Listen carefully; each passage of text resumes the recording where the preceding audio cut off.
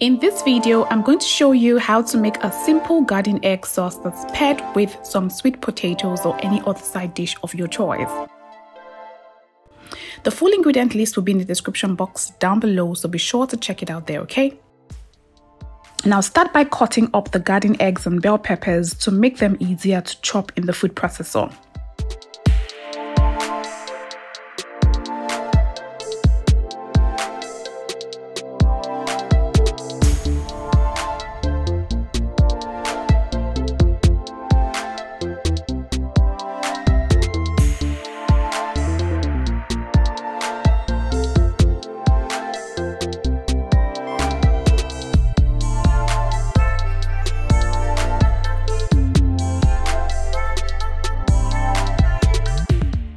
Then place the cut up garden eggs and bell peppers in a food processor and then roughly chop it. I also added some onions to this as well. Now this is the exact consistency that you want your garden eggs to have. It's not smoothly chopped, it's like very roughly chopped, okay?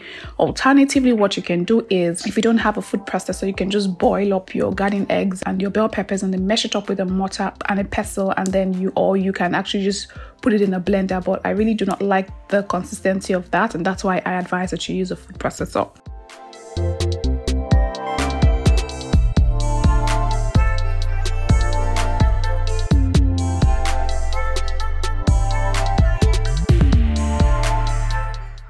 Next, move over to the stove top and then add the bleached palm oil and allow to heat up slightly.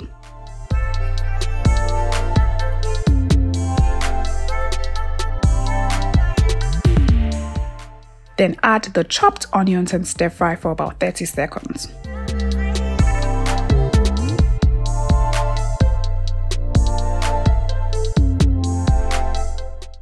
Afterwards, you add the green chili sauce and the garlic paste, and then you continue to stir fry for another 10 seconds.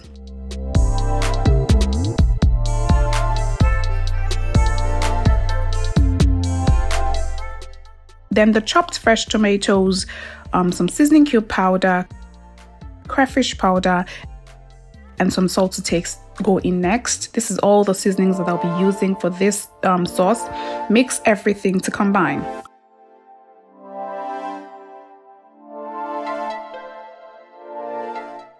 Cover the pot and leave to fry for about 4 to 5 minutes. Then afterwards, add the ejakika fish. Now this is just dry smoked fish that's also known as kpanla fish in this part of the world. But at this point, you can really use any protein of your choice. Even chicken would work very well. I'm using ejakika fish today. Mix again, then cover and leave it to continue to cook for another 5 minutes. This would help intensify the flavor of the sauce. Afterwards, add the chopped garden eggs and mix again to combine.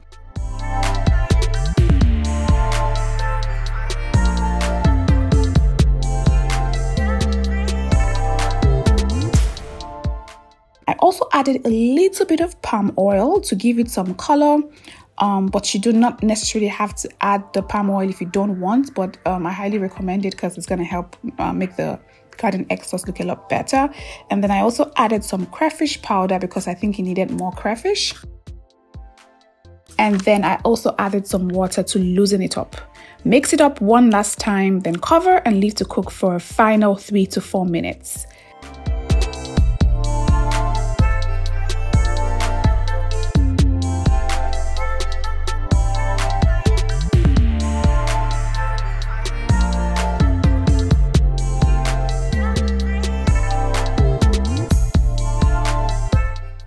And that's it, guys. The sauce is ready. Now this is what I'm going to be having on Wednesday and Thursday for lunch, and I'm going to be serving it with some sweet potatoes, but you can use boiled yams, you can use rice if you want. You can just be very adventurous. Trust me, guys, this sauce is amazing and you definitely love it.